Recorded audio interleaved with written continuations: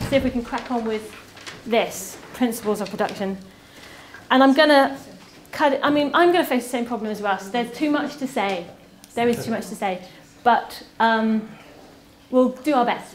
So, first of all, in your packs, there is a step-by-step guide that I've drew up. It's basically giving you ideas for what you should be considering at each step of the production process. Things that you could do, and you probably should do at some stage. So it might be helpful to.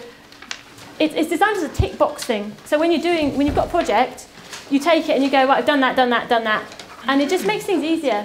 Yeah. So if you can give feedback on that, that would be great, because obviously I've put everything I could think of. There's some things I've probably forgotten. Some things which you think, oh, I am not ever going to do that. You know, if you give me that kind of feedback, that'd be brilliant. Anyway, so this presentation is designed around the steps, and along the way, I'm going to give you some tips on what to do and what not to do. So that's how it's designed. So of course, let's see what happens. Well, first of all, we talked about it. What makes a good video? So I just wanted to ask you guys, what do you think makes a good video? Good sound. Good sound. Yeah, we got that. That's it. Yeah. Sound, but more. I get the donut there. Good sound. What's good sound? Clear. Clear. You can hear it. I mean, it's basic. You can hear it. It's not, and it's not, and it's not too low, not too high. You know. You Not can too hear much going on. in the sound. Yeah. Yes. Anything else? What makes a good video? Interesting. Interesting. Yes. Variety, so it's not, you know, if it's going on for a long time, you need a bit of kind of distract, you know. Yes, that's what makes it interesting. Yeah. Variety. Different shots. Different people. That different shots, different people. Yes. Relaxed tone of voice when the people are speaking. Yeah. Relaxed tone of voice. I think it depends what it is as well. It needs to be not too long. Not too long. Yes, talking about length, God. People have done, they're doing some research into it now at edX. And I think some of you have probably picked up on that. And their current idea is that the ideal length for an educational video is 6 minutes. But then you go to TED, and they've done research, and they say 18 minutes. They don't let anyone talk for longer than 18 minutes. The difference is the TED presenters are charismatic. Aha, yeah. 99% of lecturers are not. That's a very good point. point. Length, short. Short is a good thing to live by. It is a good thing to live by, but of course it depends on the situation, it depends on what you're doing. It really does. And you do have, to some degrees, a captive audience. You know, most outsiders are not going to be watching a lecture video, but the students do because they have to. Might as well make it good so they don't fall asleep, but yes. Anything else makes You it good? and I were talking earlier in the break, and I think the human element. Human element. That was brilliant. Yeah, what were you were saying about how if you don't have to be perfect, and it doesn't work if you're standing up there giving a perfect presentation, show your human side. Make mistakes, yeah? How you start. So how you The capture start, the start point. So The capturing of the attention, yeah, right? Like the beginning point. I'm sorry if I've forgotten to write some things down. Capture attention at the beginning. All things I'm going to be covering. And ask you your opinions as well. Yep. Good. So the main things here, quality. That makes a good video. The sound quality, the picture quality. The quality of what you're saying. The content. No one said anything about content. I was going to say an appropriate style, whether it's a mixture Style. of style or... Yeah. Be clear about what it's for. Yes. And who your audience Your is. purpose. And the content has to be good. You have to think about what you're actually saying. So that's to do with the purpose, isn't it? What am I making this video for? Okay, so we've had a little bit to think about that. Quality, content, short. All the things I've written down here. Not only talking heads. Not only talking heads, brilliant. So that makes it, we need something more interesting with more variety, different shots. And if you just have a talking head, you can't cut it, but we'll get to that later. Okay, steaming and rolling on. This is what I want you to remember as we go through. Content is king, quality is queen, and story is supreme, okay? This is a good motto to live by when you're making video. And you can translate that however you want. I'm giving you that now. So, first of all, how are we going to break down the barriers? What do you have to do? What kind of person you have to be? Don't be lazy. If you're lazy, you're not going to engage, you're not going to get into it. And that's not, I've been lazy. I'm so lazy sometimes. I'm like, oh, I can just do it quickly. Never. Every time I do that, I mess it up and have to do it again, or I make trouble for myself. If only I did it properly, I'd get it right. So, and practice. You just got to start, pick it up, try it, practice, don't give up, you'll get it. It's not hard, it's not rocket science. Plan as much as possible. A lot of video is about planning, it's about organisation. In anything you make, writing a book the same, audio is the same, plan it. Share the burden, sharing is what we're all about, like we like open education, right?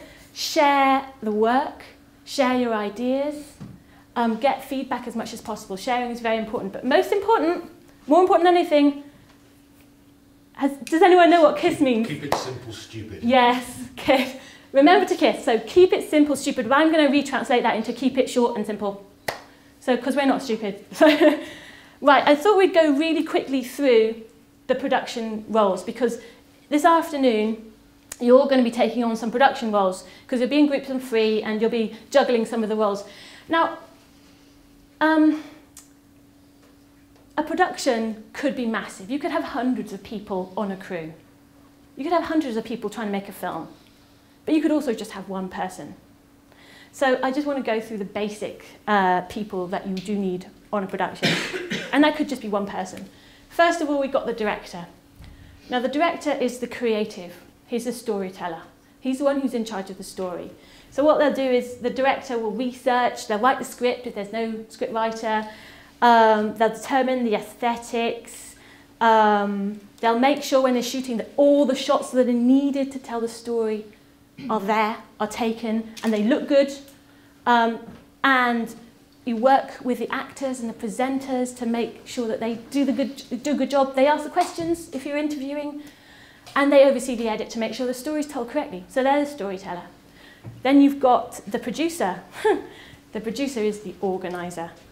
So producers have pieces of paper flying out of their every orifice, and that's why we've got lots of pieces of paper here, because I produced it. They take care of the budget, the money. They take care of the contracts. They take care of the scheduling. They make sure that all the creative people have space to create and don't have to think about legal stuff and all that money stuff and all of that. Everyone overlooks producers. They're probably the most important person on a production. So some of you are going to be taking on a producer role. Then we have the cameraman. Now the cameraman is both technical and creative. They basically get the shots that the director wants on the day. But they help the director tell the story by deciding what to shoot. And the editor is, I mean, most editors don't actually look like that. They usually spend a lot of time in a dark room. Editing is also a technical and creative skill. It's ultimate storytelling. Is ultimate storytelling, making an edit. So they're sitting in the room working with the director, deciding how to tell the story. And yeah, they take care of the footage as well. They process all the footage and they export the final product, so you actually got a file at the end to show people. So that's a quick overview of the different roles. And just to show you I'm being producery, here's my credits for all those pictures. The stages of production. You've got lots of steps here, but there are 4 main stages. And I'm sure you know this. Pre-production, when you do your planning. And that takes a long time. And then you've got filming, production, and that's when you take, when you film your shots or you record your voiceover, you do your interview. Then you've got post-production, which is when you put everything together. And then you've got distribution, which is what most people forget, which is when you've got your little file. And what do you do with it then? You've got to do something, right? You distribute it, you make people know about it, make people watch it. So those are the 4 steps. Now, someone asked before we came, how long do these things take? And I'm afraid to say that how long is a piece of string? I don't know how long it takes, but this is a proportion of time that you should be spending on things. As you can see, I put the idea in there. I haven't put distribution in there because distribution it lasts as long as your video product is available. Idea. You've got a spark of an idea, then you've really got to work at it. That's pre-production. You've got to spend that much time, almost half the time, planning it, writing a script, doing all the work before you turn the camera on. Turning the camera on and filming doesn't take that much time. It shouldn't, if you've planned it properly. You don't want to be wasting your time filming because it's expensive. It takes a lot of effort. You have to go to Glendur and take some shots, you know. It's the most expensive time in a production. Then you've got it all, and you have to spend that much equal amount of time as pre-production on post, putting it together in the edit. So I just wanted to give you that idea of the proportion of time you should be spending. The amount of time you spend depends on the project. It just depends. It depends on you, how good you are, how experienced you are. It depends on how much time you have. So if someone wants a video in 2 weeks, you say, okay, I'll do it in 2 weeks, and you get what you get at the end of 2 weeks. If you've got it 2 years, you often spend 2 years doing it, fiddling with it all over the place. So that's slightly difficult to say how long it takes. Okay, the idea, the 1%. Genius is 1% inspiration, 99% perspiration, right? We all know that quote. You do need an idea. Of course you need an idea. You need a strong idea. And that idea can come from several different places. It can come with, often it comes from, oh, that's so cool, let's do that. Oh, lights, camera, action. That's great. That gives you the excitement to do something. But a better place for an idea to come from is a need. What do your students need? If you're answering that, you're more likely to finish it. So let's go beyond the 1% now. When you've had your idea, you really have to start interrogating that idea. You have to start asking yourself some questions. And we mentioned that just now. You've got to ask yourself, first of all, is it the right medium? Is video really what I should be doing, or do I just want to make a video? Maybe I should just write a blog article. Maybe I should just take a photo. Ask yourself, is video going to do the job I want it to do? What's the purpose of your video? What do you want to do with it? Why are you making it? And that obviously informs on what you want the video to say, on the content of the video.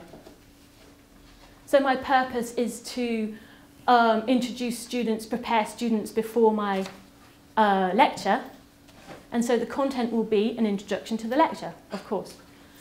Who is the video for? Students, I guess. What kind of students? Is it just for students?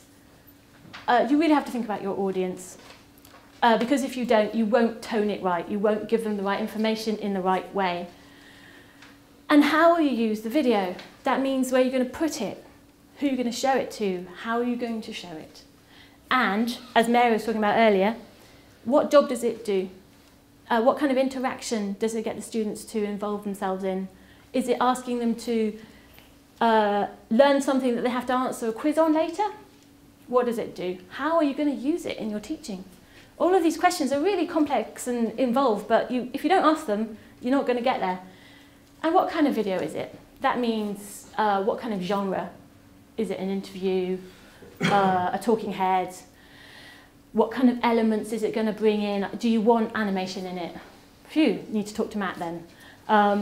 Do you want to just have pretty pictures? What are the elements that are going to go together into your video? When you've interrogated your idea and you've thought about all of those things, you can go on to the next stage. Steps, I told you. Developing your idea. This is when you're not writing a script yet even. It's involved, isn't it? You have to develop it and write a proposal. Now, I know that some of you have a process for academics to apply for help with CADAN or help from CADAN or apply to make a video. And it'd be useful to think about some of these things when when the academics are applying to make something. In fact, probably all of those things. While you're developing your idea, the first thing to do is to research. I research everything I make. I look for references. I look for other videos that look like mine so I can copy them. We're all copying each other, that's fine. Don't copy it word for word, but the style, the ideas. I keep my references and I use them on my scripts. And it's just a way of communicating with people. This is what I want to do. And the topic. We made our Allegria video, and I spent ages working out what Allegria did and looking at other Allegria videos. I had to, otherwise I couldn't have made my video. Then you start thinking about what is the title, the topic, the purpose, the audience, the elements, the style. How long is it going to be? You've got to plan that. You've got to have an idea. When do you need it finished by? Probably one of the most important things. Oh, I need it finished by tomorrow. No, it's not going to happen. Where's it going? What equipment do you want to use? What people do you want to use?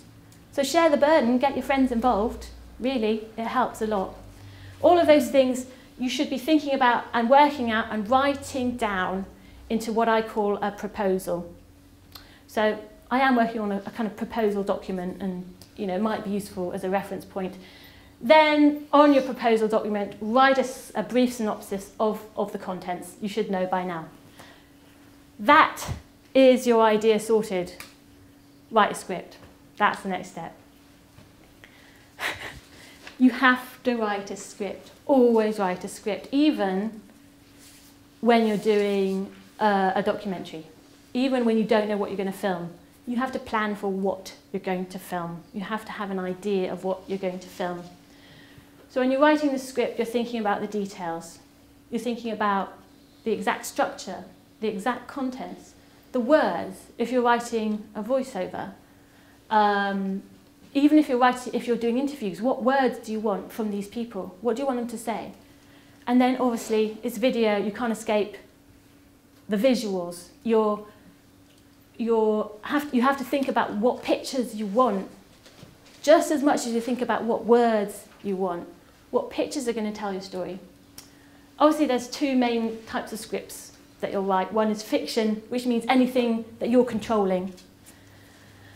And one is not fiction, when you don't know what's going to happen in front of the camera. But that doesn't mean you don't control it. You are controlling it, even if you don't direct it. You're controlling it by choosing what to film. Okay, so as I said, even if it's fiction, non-fiction, doesn't matter, always write a script. Make it as detailed as possible. Think of it as the blueprint, an architectural blueprint to your house. You wouldn't build a house without one. Don't make a video without one. But having said all that, don't feel straight-jacketed by it. I write a script, I write all my ideas down, and I'm like, oh, I don't know anymore. And I stop, and I go, and I leave some of the creative process to the filming and to the editing. You can't necessarily do it all. Okay. How to write a good script? We've already said this. Start by grabbing their attention. How do you grab people's attention? Do something unexpected. Make a controversial statement. Make a controversial. Do something unexpected. Ask a question. Show them something really pretty that attracts them. I mean, you could. It's traditional to start a video with a wide to introduce the scene. You could start with a close-up and get them asking a question about what that is. What is it? Use engaging words. Interesting words, interesting visuals, interesting sounds. What would engage you? What interests you? Use that. And then you use the interaction of those three things to tell the story. Keep it short, keep it simple. I'm always going to say that for everything. Your script should be as short as possible because your video is going to be short. Always keep your purpose in mind. What's it for? And don't forget some housekeeping. Now, what does that mean? That means you're telling them what the video is about at the beginning. And at the end, you're telling them what to expect next or what to do next. But don't forget that, because otherwise the people who are watching it don't know what it's for. They don't know what it's for. Okay, right. Here's a script template. You've got a script template in your packs. It's really helpful. The reason it's helpful is because it breaks it down. You can write your words on this side, on the narrative side, and then you have to think, what are the pictures with those words? So it forces you to think visually, which most people don't, not in academia especially. We're all very verbal. That will help you. And it also breaks it down into shots. So that's one shot, that's another shot, that's another shot. So you're breaking it down. What comes after what? What comes first, what comes next? It's very useful, and I'll encourage you to use it this afternoon. This is basically what you're doing when you're making a video. You're telling a story visually, and I just wanted to go through a few things while you're writing a script that will help you throughout the process. Tell a story. It doesn't matter what you're making. If you're just talking to your video camera on your computer, you still have to tell a story. Story comes first. What does that mean? It means that story is more important than anything else. It's more important than a beautiful shot. It's more important than quality. The content comes first. The quality comes second. It's the queen, right? Everything you shoot has to have meaning in the story. Don't shoot a sunset if it doesn't tell me anything. I don't care if it's pretty. I don't care. I want to know what's happening. So how do you tell a story? How do you tell a story with pictures? First of all, you shoot the action. What's going on? It's the movies, right? Things have to move. Shoot action. Shoot sequences. Things happen. Yes? You don't need action. You can have a digital story which involves stills. That makes action in the edit. If you edit them, yeah. Yeah, it makes action in the edit. And you have action as well when you're talking straight to camera, in the movement of your face and in the words that you're saying. So I'm just giving you some ideas about things that are good to do. So if you're shooting the action, that's going to work. That's an easy way to make it interesting. And if you're shooting a process, something that's happening, you shoot a sequence, one thing after another. There's a beginning, there's a middle, there's an end. So knitting, there's a beginning, right? Lacing it onto and then there's the middle, and then there's the finished product. It's a process. Think, how are you going to cover that with your pictures? Beginnings and ends. So I've seen so many times someone starting a video with someone walking away. What does that mean? Open things up. Open a book. Open a window. Show someone walking towards you. Think about that. And in the end, close it up. Connecting shots. This is something that most, even really good cameramen, don't do. It's also about process. I describe it in a way that comes from China, because I spent a long time in China. Planting rice. So you plant rice in one field, and it's very, very close together. Then you have to transplant it. So you take it out of the mud, and then you throw it over to another field. No one films them throwing it over to the other field. But how do you know that there's two fields unless you film that? Do you know what I mean? That's what a connecting shot is. And also, please think about your mood and your theme. If you're trying to film, this is getting really arty, but it applies to everything. You're trying to film something moody, set the scene with a dark sky shot. But it applies to everything in a way. Think about it. Yeah. Next. Camera angles. This is how you tell your story. Camera angles is an important thing to use. There are loads of different types of camera angles, especially if you're using GoPro or Allegria. You could do super wide, you could do aerial if you've got an aeroplane. But the basic ones are the wide, the medium, and the close. What do? They tell you different things. The wide is an introduction. It sets the scene. The medium, what does the medium do? Action. It shows the action. And the close shows the detail. It's the detail. Use those three things, and you've got a video already. So, visual, storyboard. If you want, if it helps you, if you're a visual person, go ahead and do a storyboard for your video. Draw it out, one shot at a time. This is a great storyboard. Matt did it for one of his animations. And it's great. I've never done a storyboard. I write it out. I can't do storyboard for video. But if you're doing an animation that takes a lot of effort, every single shot takes effort, do a storyboard. If you're doing a feature film, do a storyboard. If you're very, very visual, I'm more like verbal, do a storyboard. Easy ways to make it interesting, apart from shooting action. Shoot people, make it human, get a good variety of shots, the wide, the medium, all of those things. Add some money shots. Actually, it's not that hard. You don't need an aeroplane. Add a time lapse. It's actually not that hard. You just, understand a few things about time lapse, press go, bit. That will help you. But please don't add a time lapse unless it helps you tell your story. Consider using found footage. Bit of a minefield, but it actually can add quite a bit to your production if you can be bothered to do it. So, this is a particular skill. If you're doing a voiceover, if you're writing a voiceover, you don't always have to write it, and I'll talk about it in a minute. If you're writing a voiceover that you're recording and you don't see you, write it carefully. One of the main things is make it short. The sentences have to be short. Otherwise, you won't be able to say them. I got a script from an academic recently that was written like an academic paper would be written. He wants to read it out. And it's just not going to work. It's not. It's too long. He won't be able to breathe.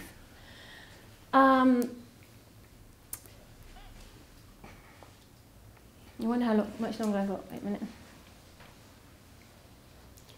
I'm going to just show you that and talk about a few, not talk about everything, but avoid repeating words.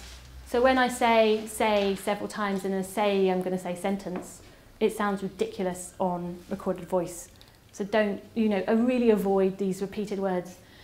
And while you're writing it, mutter it out, it's spoken. And then read it out loud, practice it, and then polish it. And that's how you get a good script for recorded voice.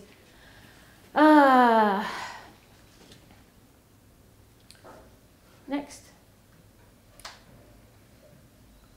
It's not working. Go, go, go. Aha. A piece to camera. Now that's when you're speaking to the camera as a presenter would. It's different from a recorded voiceover because you're there. You have to talk. You have to act. I was talking to Clive just now, and he was saying how he doesn't write his scripts because then it doesn't work so well. That is a good approach. I would say plan it out. I would say think about what you want to say and think about the salient words that you want to use. But it might work better for you if you don't. You just say. You just speak. And you really should, if you're outside and you're trying to show people something, as an academic, it might be on a field trip, use some interaction with the environment, Look at this amazing rock formation. Isn't it great? It just brings you there. It makes it better. Next. Okay, you've written your script. You've maybe done a storyboard. Write a shot list. Take your script. What shots do I need? Write them out. It's like a shopping list for your cameraman. It's a shopping list. This is the location I'm going to take. This shot, and this shot. When you're doing that, think about additional shots that you could get that might help you. Extra shots, B-roll as opposed to A-roll. They're really, really useful when you're editing. All these steps in pre-production, I told you. It's not going to take long to go through filming. Write your interview questions. You've got to think about it before you go into an interview, surely, right? You've got to think about it. Think about what you want them to say and design your questions based on that. Don't ask yes/no questions. So don't say, did you go to the shops? Yes. Say, tell me about your trip to the shops. It's different. Obviously, take into account who you're interviewing and warm them up a bit. Ask some unimportant questions first and then think of different ways to ask because you might not get what you want first time. Aha, we're almost there. This is the other things a producer does before they go out to shoot. They schedule it, you've got to plan it right, get the props ready, think about your clothing, what you're going to wear, get your shooting equipment out, do a risk assessment. So risk assessment is a legal thing that we really have to do, really should do. We did one for this workshop to cover all of your productions, so you don't have to do one. But when you're doing one, when you're doing your own productions, you're going to do a risk assessment. And we're working on a CAD-on okayed risk assessment document, which we can share with you. So watch this space. So something useful to have. Make sure you charge your batteries, all right? It's basic stuff, but how many times have you taken a camera out and it doesn't work because you haven't charged your batteries? Practice using your equipment the night before. Professional cameramen do this every time they go out to shoot. They need to know their camera. Get a pen, a notepad. Really, you need it. And release forms. Okay, so release forms is another legal thing which you really should do. And that's giving, if you film someone, an interview of someone, you have written proof that they agreed to appearing in your video. They give you the rights to their image. So we've got one of those, and we're working on, I'm working on it as well. Filming! Okay, so filming is zen. The best cameramen I know are very, very zen. What does that mean? It means that they're really calm and still, and they're intently focused. They know what's going on around them, but they don't go like this. They stay focused. Some of them are so in the zone that they know what's going to happen next, so they don't have to go like this. They know. It's a meditation. How to be zen. Look around you, know what's going on. Watch what you're shooting before you shoot it. What's going on? And then when you're shooting, look down, look up. What are you shooting? Is it in there? Is it in your screen? Move. This is about being lazy again. Like, if you want to get a shot of Wales that illustrates Wales, maybe you have to go to Snowdonia to get it. If I want to shoot you, I have to move to get a nice shot of you. That's what I mean by move. But then don't move. I've got my shot, and I'm not going to move because I want that shot. And I'm not going to fiddle with the camera. That is the biggest rookie mistake. Fiddling with the camera in the middle of a shot, moving all the time, not giving enough time to shoot things properly. Use a tripod. Please use a tripod. I don't care what Russ said. Don't hold it. Using a tripod is the easiest way to make your videos look better. It's easier. And one good thing about the tripod, it slows you down. And that's good because it makes you think. So that's why I always say use a tripod, even though I'm sometimes doing it myself. But anyway, one shot at a time. I've got this shot. I'm going to give it the time I want. It's on my tripod. Now I'm looking around while I'm taking it, looking down. What's next? Let's shot Mary. And then I'm going to go and shoot Mary. So it's one shot at a time. I give it time. Keep it clear and simple.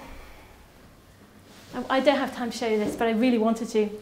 I found this footage of a news cameraman who does a lot of pieces to camera with a journalist. And he was in Sudan with all these starving people, right? This white man, starving people. The cameraman goes like this, all the way around the starving people. And there's the man who's speaking. It was just too much. It was way not clear. It was just didn't work because he was trying to do too much. Keep it simple, right? And review your work. You shot it, watch it. It doesn't matter what it is.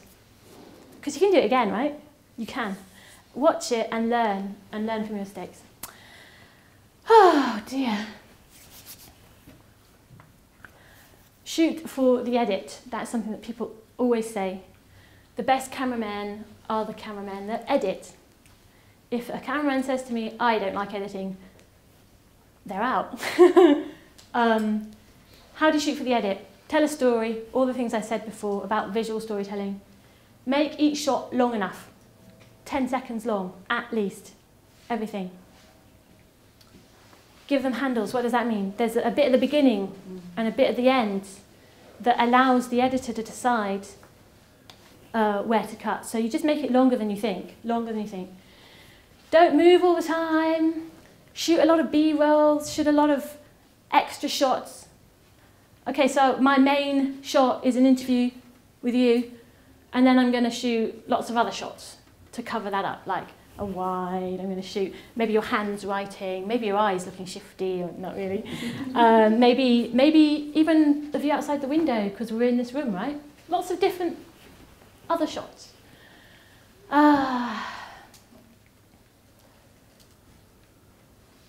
Don't worry about mistakes. I'm skipping a bit. Don't worry about mistakes, because you know what? Actually, mistakes sometimes are really useful. But then please don't leave the camera running for half an hour and just shoot someone's foot because you forgot. Silly. And it wastes time, it really does. Just going to say something about continuity. That's about the connecting shots I told you about. It's the hat rule. If someone's got a hat on in one scene, and then he's got a hat off in the next scene, it's weird, it doesn't work. Unless you shoot him taking his hat off. That's the hat rule. That's continuity. Okay. Oh, I was going to do it on the board. Quickly. Should have done this. 180-degree rule. I'll do it kind of vaguely here. Okay. Ooh, blood. Extra prop. That was weird. They're all bleeding. Oh, it's the heat, I think. There's a line. This is the line of action. These are two people talking. That's Edna. That's Joe. Edna's got long hair. Basically, don't go over that line. If you're shooting here, stay here. If you go over the line, it's going to look wrong. The direction will change, okay? So it will change from being Edna's on this side. If you shoot on that side, she's going to be on the wrong side. Okay? That make any sense? Yes. A little bit, okay. That's 180 degrees rule, 180 degrees. And another really good rule, loads of rules, 30-degree rule. That means don't make any shot too similar. Make it at least 30 degrees different. And that just makes it easier to edit. Does that make sense? Yeah. Composing your shot. This is called the rule of thirds. All these things help you shoot better, they really do. The screen divides into threes that way and threes down. If you're shooting an interview, don't put the interviewer right in the middle, because it looks bad. It just looks bad. Put them on the edge, like that, and they've got direction. They've got a way that they're looking. It makes your composition much more dynamic, and it tells you so much more.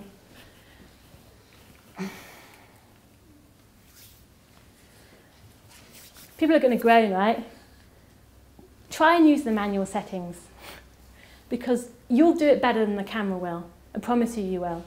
Now, the reason I say try and use manual settings is because if you're shooting something and it's in automatic, the camera, while you're shooting, will start making changes, and that distracts. That leads away from suspension of disbelief, which Russ was talking about.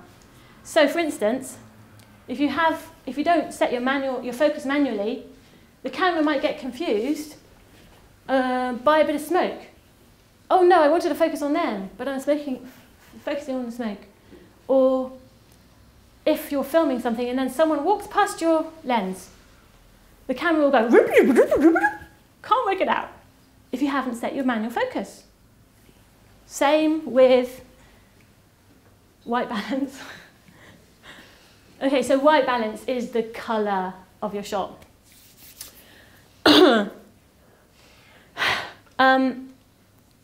Light comes in lots of different colours. You don't notice because your eyes adjust. The camera doesn't. It can't adjust just like that. So you could say, it doesn't matter, does it? Because when I look at the video, my eye will adjust to the video anyway. It's true, it will, but not if you're cutting different shots together. Because if you do cut them together, you'll see that that shot's green and that shot's blue and that shot is orange. And it looks bad, okay? This is not hard. Setting a white balance, it really isn't hard. Do it and you're safe. Just do it at the beginning. You don't have to do anything else. And also setting your exposure. Now, exposure is a thing that changes the most quickly if it's an automatic. Anything you do, any movement you make, it'll change. And the camera gets confused. It looks crazy. It looks bad. If you set your exposure, it'll look better. It'll look better. This is my garden. It's not much of a garden, but that's obviously overexposed, right? You can't. It's all blown out. You can't see anything. That's underexposed. You can't see anything. It has to be somewhere in between. Yeah. Skipping through it all. Okay.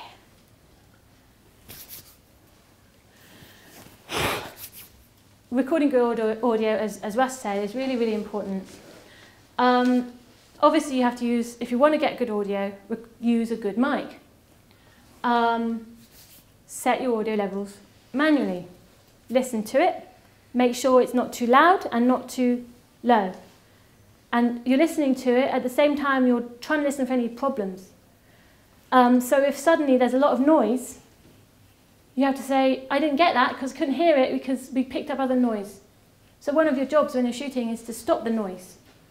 So if you're recording any type of voice, I'm sure when you go into your sitting room, you make sure it's quiet. Any type of interview, make sure you're going to a quiet place, that you're not going to get someone banging the door. Control that sound as much as possible and monitor it so that you know what sounds you're listening to. Put the mic, Russ has already said this, put the mic close to the source. You're talking, that's close.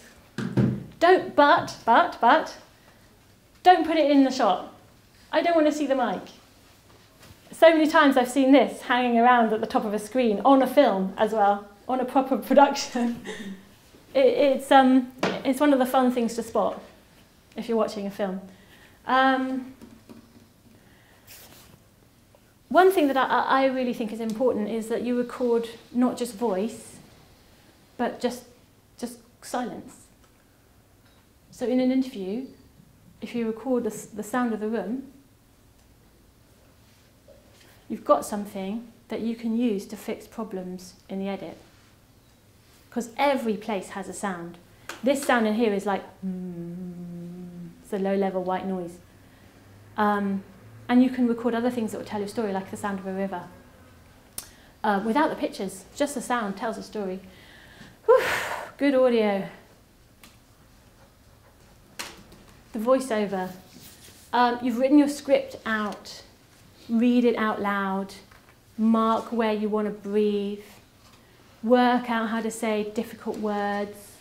If you're seeing a word that you have no idea how to pronounce, go to the internet and find out. The BBC is quite helpful with that, although they're rubbish at Welsh names. Pronunciation, you have to work things out and speak very slowly and clearly but with energy. Drink some water so you don't go like that the whole time. And with a voiceover, you can record it as many times as you want to get it right. And then you edit it down. So, excuse me.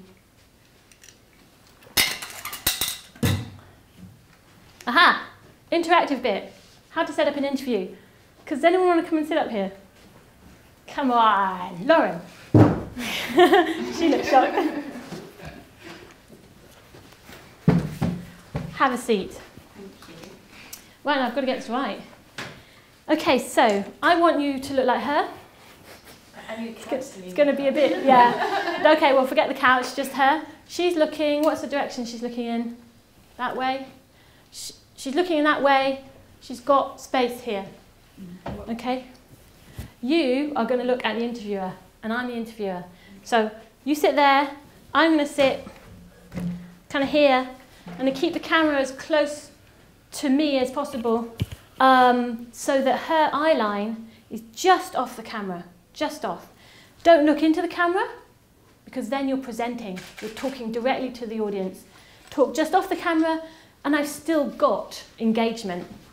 If you're talking that way, I have no idea who you're talking to. If you're looking just off, I know you're talking to me, but not to me. So I'm going to sit there and I sit right here and I go like this. I ask my questions, I look at her, and what am I not doing? Speaking. It's really, really difficult to master that because people just, without thinking, go, that's really, You've got to go like this and look at your interviewee. And if you just, it's really simple. There, I've got it. I've got that, exactly that. Almost. With a bit of lighting, with a nice camp, anyway. Thank you. Talk a bit more about how to set up an interview. Can I ask? Yes. You were doing noddies then, weren't you? I was doing noddies, but a noddy is television talk. Yeah, I was just going to say, would you use noddies? I hate noddies. I wouldn't use... A noddy is, so I'm filming an interviewee, and then afterwards, you turn the camera around and you film the interviewer going, that's so interesting. And you use that as B-roll to cut up your edit. So I would always say, don't include the interviewer in the shot. But sometimes you do. I mean, that's maybe the only thing you've got. So do noddies. I don't like them. Yeah, I was doing a noddy. So some of the things here I've just talked about with that picture. The eye line, not down, not up, straight. Okay, looking just off camera. Choose a background that fits the interviewee. It's nice, you know. You've got an academic and he's sitting in his office. It's nice. But keep him away from his book so you can't read the titles. Don't make it distracting. Tidy it. Tidy the office. This is called set dressing. Really do it. It's worth it. Otherwise, it looks bad. Make the scene look pretty. I'm going to show you something. This is an interview that we did of an academic here. Now, the one thing that, there are a few things wrong with this, but there's one thing that really got to me. Can anyone tell me, what do you think really got to me? T-shirt. Well, it's a T-shirt actually that really got to me. It was a T-shirt because it's really distracting because I can read the writing and I keep looking at it and wondering what it is instead of listening to what he's saying. So if he had worn a suit or something tidy, just nondescript, a T-shirt without anything on it, I would have listened to what he said. Clothing is really, really important. Another thing that's important about clothing is this. I wonder if you can see it from where you... It's called moiré. So you see it, I see it in my eyes when I'm looking at your top, actually. My eyes start going like that because my eyes are a bit old. So I'm going like that. You can see it a little bit. It's interference in the shot from lines. So your shirt would be a nightmare on a screen. So plain, simple, smart. So I'm not in the video this afternoon. Yeah, you might have to be the director. Sneaky. Give me an example of what to wear. So an example of what to wear would be what you're wearing, which is simple and black, and you've got nice jewellery there. Looks nice, smart. Not to say that you're not all smart, just not smart on video. Another thing is, I'm still learning how to be a presenter. When we did our Legrio video, I was like, why didn't anyone tell me about my hair? I can't control my hair, but you've got to try and make it neat and then try and look, you know, okay, and make sure your face isn't sweaty, you know. All of these things distract, and they're easy to do, just got to take time to do it, you know. It's really easy, but get it right, and then you've got a better video that people will want to watch.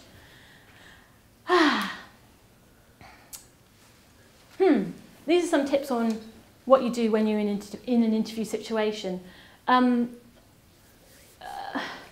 We talked about that a little bit when I set up my interview, but, you know, make friends first. Tell them what you're going to be asking about.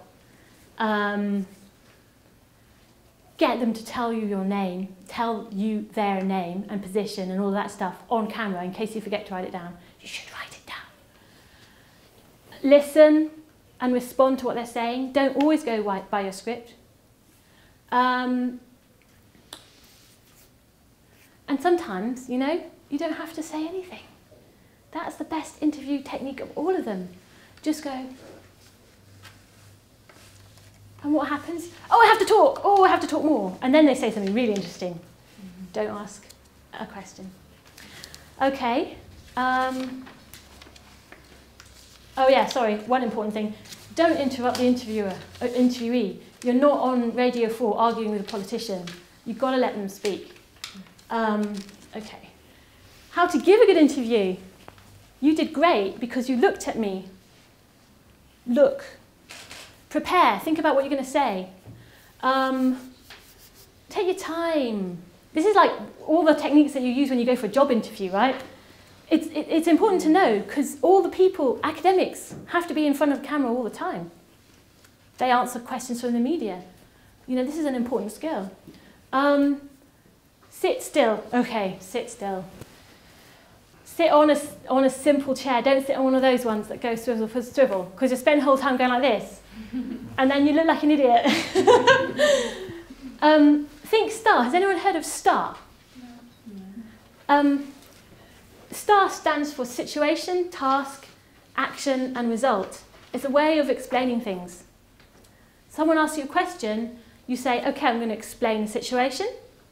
I'm going to say what the task was, what we were supposed to do. I'm going to say what I did, and I'm going to say the result. You're telling a little story with STAR. And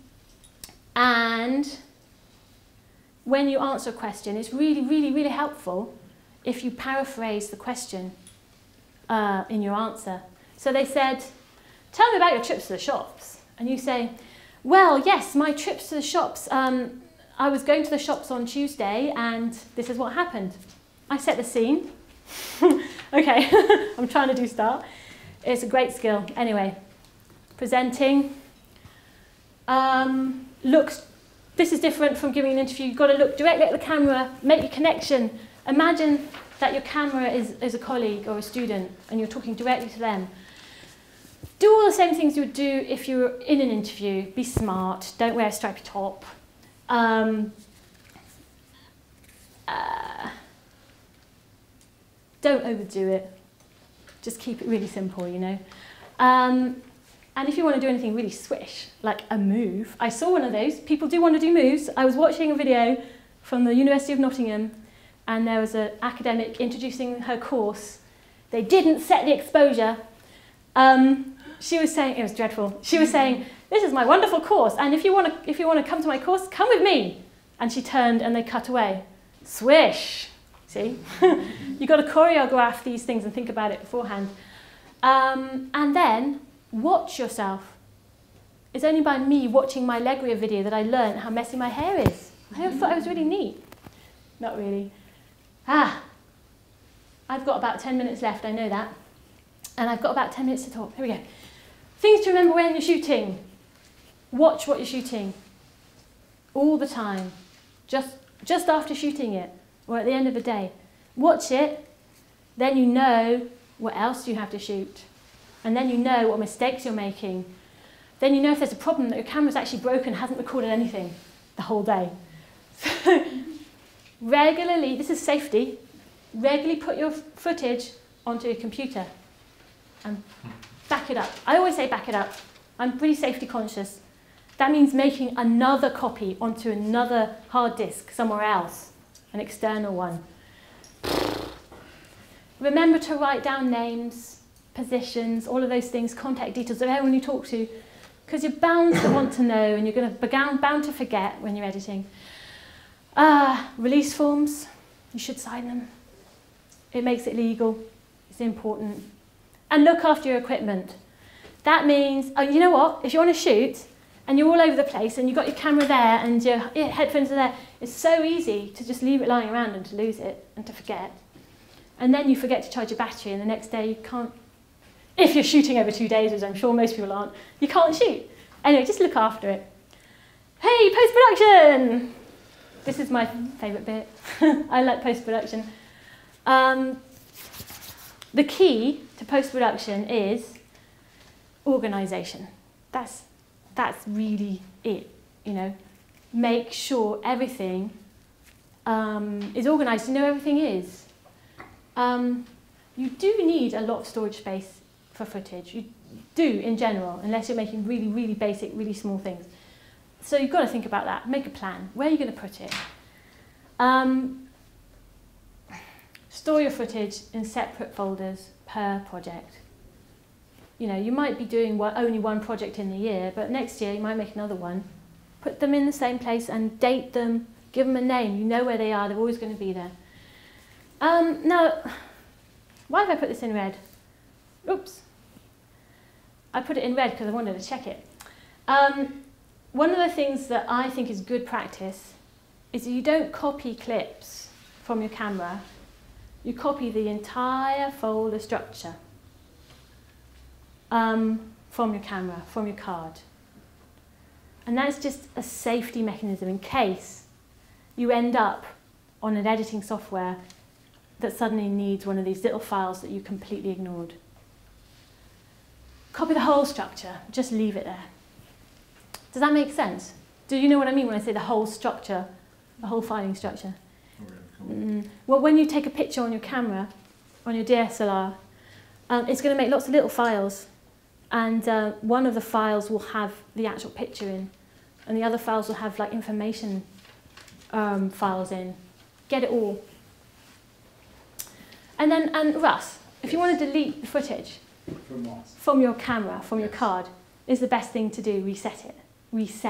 Format it. There's normally a format option in each camera. Is that the best thing to do, do you think? Depends. Depends. Because if you format it in that camera and then put it into another camera with a different file structure, then that can cause problems, but it can create more file structures. So it depends on what you're recording on. If you're recording onto an SD card and you're switching it between different cameras, then, or just delete it in the computer. Just delete everything. Yeah, get rid of it. And then if you delete it in the computer, the camera, once you put it in and start taking photos or video or something, it will create the new file structure depending, like, as determined by that camera. So it's not something I would worry too much about. Yeah, I'm not going to worry about it right now. One thing you should do, please do, always check that you've copied everything over.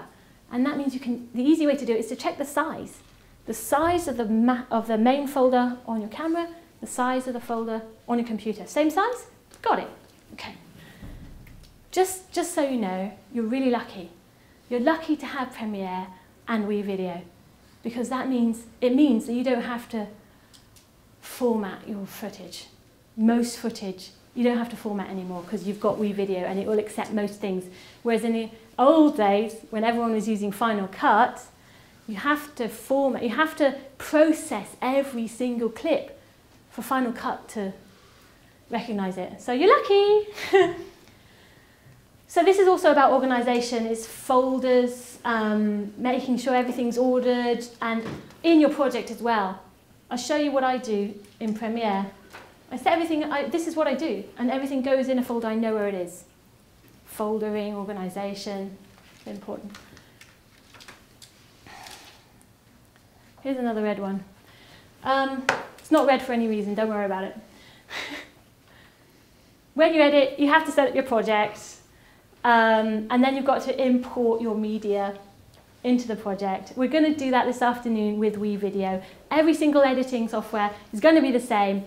You have to set up a project, create a project, and then import all your media. Okay. this is how you edit. I've got 2 minutes. This is how you edit. First of all, watch what you've got. If you need to edit, sometimes you don't need to edit. You've just recorded a voiceover and that's, or a piece to camera and that's it. But if you do have more than that, watch it all. Know what it is. Listen to all the interviews. You know, when I first started out, I used to write everything down. That's how I logged it, that's how I recorded it. It's a bit painstaking, but I knew it was there, so editing was really easy. I usually start structuring my story with a voice, with the voiceover or the interview. And that's telling the story, you know, so I cut that down first. I listen to it and say, that bit's rubbish, that bit's good, that bit's good. And then I choose, and then I go back and choose which ones work the best. You can refer to your script, that's what it's there for. But don't be bound by it, because you can't change it now. You've got everything. You have to be bound by what you actually got. Once you've cut down, and editing is about cutting, whittling away, like you're sculpting a piece of wood. Think of editing as sculpture. You're not just whittling down, you're also building up. So you're building a model out of matchsticks, and you're whittling down a big chunk of wood. Both of those things. So you're whittling down your voiceover, getting the good bits. It makes sense, you're putting it together, and then you can start putting the pictures on top. I know, because you said that you all understand what a sequence is and how a timeline works. But basically, it's linear. It works, it's time-based.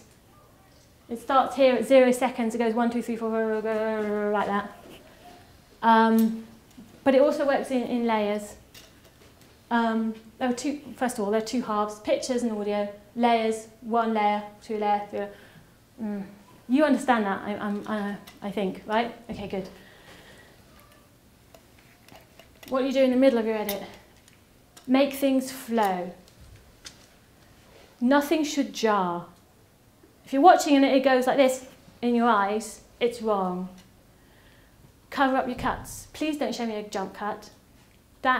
It's not hard to cover that up. You've got an interview, there's one good bit, another good bit, you cut it and it goes like this in the middle. That's a jump cut.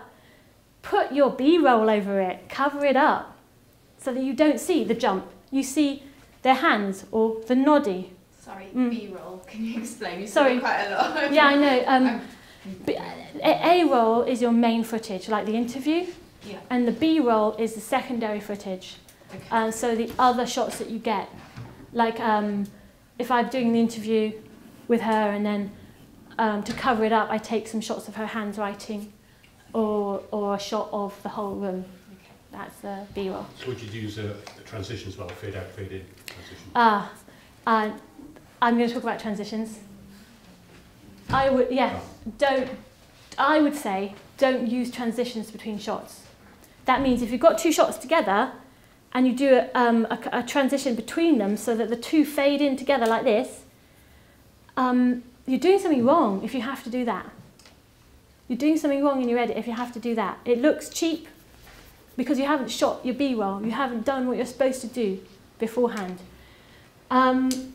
One way that people do it is they fade quickly to white and they make a kind of a flash cut. So it's kind of like a whoo, and then you're on to the next shot. That's a way of, if you haven't got any other option of doing it. Or you could fade out to black, leave it for a bit, then fade in again. So I would say always use fading in and fading out to black. And that's fine. But between, it doesn't look good. I would also say you should use transitions on your audio cuts. So there's always going to be like a quick transition that you can grab off that's already prepared for you in the editing software. You put it between the 2 shots, listen to it, oh, it sounds a bit smoother. Make sure you can't hear the 2 voices merging, do you know what I mean? When you're editing, every editor watches what they're doing over and over and over again. They watch the whole thing and they watch little bits. Sorry, just B-roll. Yeah. You're B-roll. doing a jump cut, presumably, between the 2 bits that you want and your bit of hands moving. That's a jump cut between those, is it? No, a jump cut would be if I've just got one shot of the interview and they say one good bit here and then they say another good bit later and I cut out the middle in the bit in the middle and then I put the 2 shots together. It's the same shot, but there's always going to be some movement. So when you pass from one to the other, when you're watching it, it goes like this. Okay. It looks like a jump. It doesn't look like a natural... So what, do you just stop, you've got person talking, 2 bits that you want to keep, and you want to go from one to the other. How do you just cut in the hands moving? You would go back to the levels here. Oh, they're the levels. So, if that's a cut there, between an interview, one person speaking, one bit, second bit, I'd use another shot to put it over there. I'd cover it up with the other shot so you don't see that jump. You see the other shot. Does that make sense? Yeah. Yeah. But there's no transitions there. There's no fades. There's no fades. You're just cutting to another shot. Yeah. Okay. Yeah. And that other shot has to help you tell the story as well. Yeah. So it's her hands writing because it's about her listening. Yeah. And writing. And writing. There. At the end, when you've got your story, you fix it if you need to. And you add titles. And you add music if you've got about 2 days. Music is really difficult. I would say don't use music. Don't. It just adds so much time to the... you have to listen to so many different types of music, and why use it unless it's really, really going to help you tell the story? Mixing the audio means that you make sure that the levels are right. So there's not one thing that's too loud and one thing that's too quiet. If you've got music, it's quiet enough that you can still hear the words being said. That's mixing. Right, Matt? Oh, still images. Avoid it. I always say, don't use a still image, because you're doing video, right? If you have to use a still image, make it move. Making it move is called a Ken Burns video term. It means you're zooming into the picture or you're panning. Pan to something. Don't just randomly pan. Pan to something. Do you know what a pan is, right? It's moving across like that. And a zoom is moving in. I'm zooming in on something. Poor Alicia's face. And I'm panning to something. Your really interested face. Okay. Okay, and then you've got to export. Mary, you asked me for export settings. Yes, thank you. Whew. All editing software will provide you with presets. Use them. In Premiere, choose that preset. That's a format. You'll get all of these things, but that's a format, but it actually is a codec. It gives you an MP4 file, and it gives you lots and lots of options.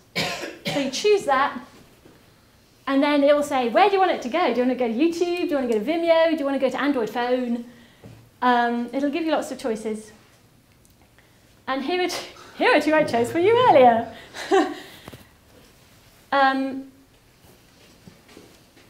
This is a big one because the size of the frame is big. It makes a big file. This is a small one because the size of the frame is small and it makes a smaller file. But the quality is pretty much the same. If anyone wants to see, I've got some samples, but now everyone's hungry, so I'm not going to. I'll give them to you later, Mary. Distribution.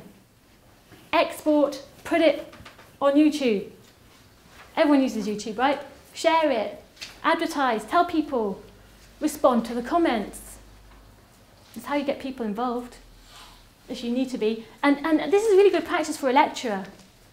You know, if the lecturer says, set up a Facebook page, and then the lecturer is never on the Facebook page saying anything, Why should the students engage? And then think of other ways to use your video because you spent all this time making it. Don't waste it. Okay. Phew, copyright. Do you want to know? Something to avoid it. Avoid it by making your own stuff and then share it. Do your bit for society, make it open, give it a Creative Commons license. We've got stuff about that here, if you want to pick it up. Infographics. I thought we could think about how to cut the hassle. Do you know how to cut the hassle, the best way to do it? Get your students to do the filming. You don't have to do it. That's the easiest cheat. That's a cheat. Can anyone think of any other cheats that I might not have thought of? No, I think maybe get your audio video student. No, okay. These are the top tips I want to leave you with. Keep it short. Write a script. Story, story, story. Use a tripod. Use a good mic. Try fiddling with the manual settings. Shoot for the edit, always. And keep your footage backed up and organised. These are the top tips. And there's one really important thing, which I haven't said.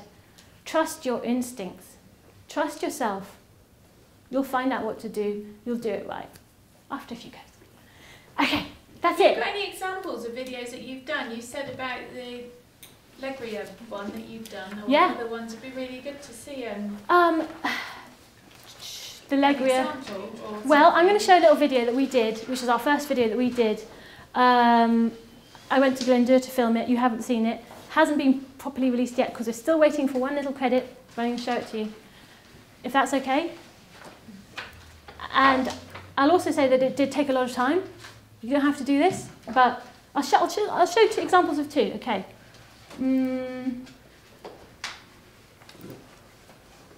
I wonder if it will show up here. Move the window over. There you go. Ah, magic. I don't know about the sound.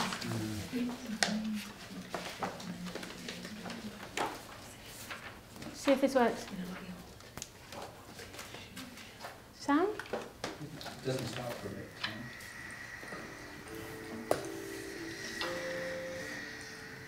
The Greek historian Plutarch said that education is not the filling of a vessel, but rather the kindling of a flame. And that's really what we're trying to do here at the Cadon Learning Portal. Cadon is a new regional project set in the heart of Wales, linking the universities of Aberystwyth, Bangor, Glyndŵr, Grŵp Llangollen and the Open University in Wales. The main aim of the website is to inspire people into higher education by showcasing the educational opportunities that are out there. One of the main ways we're going to do this is by promoting the creation of educational media. My name's Lizi, and I'm the educational media producer for Cadon. One of my main jobs as a producer is to organise trainings for academics and staff who might want to make educational resources. So these trainings will educate people on how to use the kit that we provide and talk to people about style and give people ideas of ways they might want to use these resources. So the Cadon Learning Portal has provided its partners with a wide variety of video, audio and photography equipment. Everything from a low-end Legria Palm camcorder to lighting equipment, green screen, podcasters. It's there so that staff can produce all sorts of different types of content. I'm only an animator. I'll be creating animations for staff, and I'm also going to be helping staff create their own animations and videos. Animations can help to visualise processes that would otherwise be very difficult to understand, such as muscular systems, tectonic plate movement, things like that. So a video could be a recording of an event that's never going to happen again, or a document of research that happens in far off places. An audio recording could be used by a researcher to record a reflective journey. A photo can be used to get students asking questions. There's so many different ways of teaching, so many different ways that you can use media in education. It's really about inspiring students and about enhancing the learning experience. And it's about widening access, both geographically and intellectually.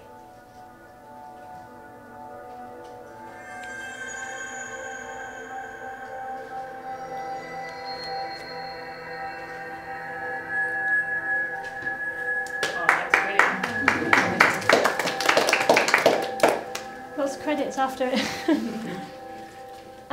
Just quickly, I'll show you something simpler that you can do. If I can actually get to my, aha! Make it work. No, don't. Tech support. I want to show the Legria one. Okay, I'm going to find it first. You can always put it on YouTube if you want to. Sorry? You can always run it off YouTube. That's what we're doing. Well, I didn't send it to me. Where's Legria? Oh, I know. I've got it here somewhere. I'll show it to you. Sorry, guys. Technical difficulties.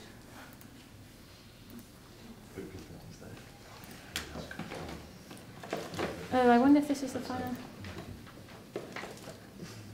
Okay, so this is actually, it's not quite finished, but I'll just show you a sample of what it is that we did for the Legria video, and it's online now, and we're going to send you guys the link and get your feedback. Hello, my name's Lizi, and welcome to this Guess where we did it?